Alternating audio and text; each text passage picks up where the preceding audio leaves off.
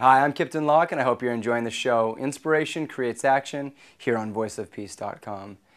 Family.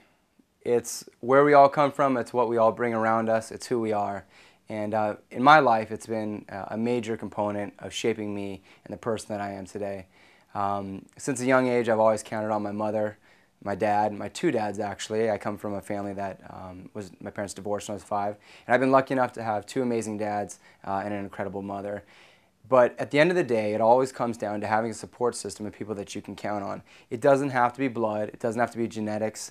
It's your core group that you surround yourself with. So whether that's people that you meet along the way or your genetic family, having someone to fall back on, having someone who's always going to be there, pick you up and encourage you and inspire you to do more with your life is essential. So think about yourself. Think about your background. Is it your mother, your father, your brother, your sister?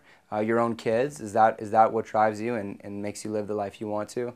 Or is it people that you met along the way? Maybe you don't have a family genetically that's still around, but maybe you have core people that you rely on.